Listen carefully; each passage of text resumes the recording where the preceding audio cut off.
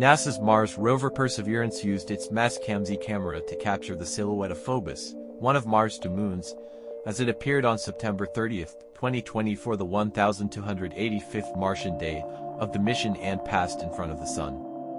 Perseverance has captured multiple passes of Phobos since landing in Mars' Resaerch crater in February 2021, measuring approximately 27 by 22 by 18 kilometers.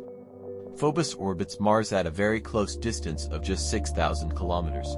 For comparison, our Moon orbits at an average distance of 384,400 kilometers from Earth, and Phobos moves quickly, completing 3 orbits around Mars per day.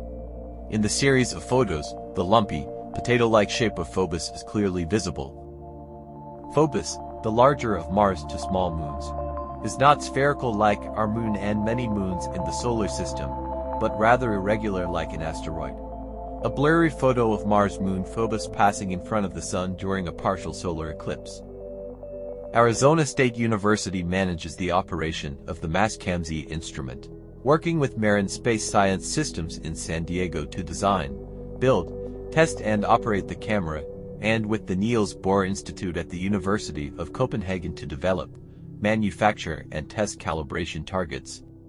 The primary goal of the Perseverance mission to Mars is astrobiology, including the search for signs of ancient microbial life. The rover is designed to study the geology and past climate of Mars, pave the way for human exploration of Mars, and be the first mission to collect and preserve Martian rocks and regolith.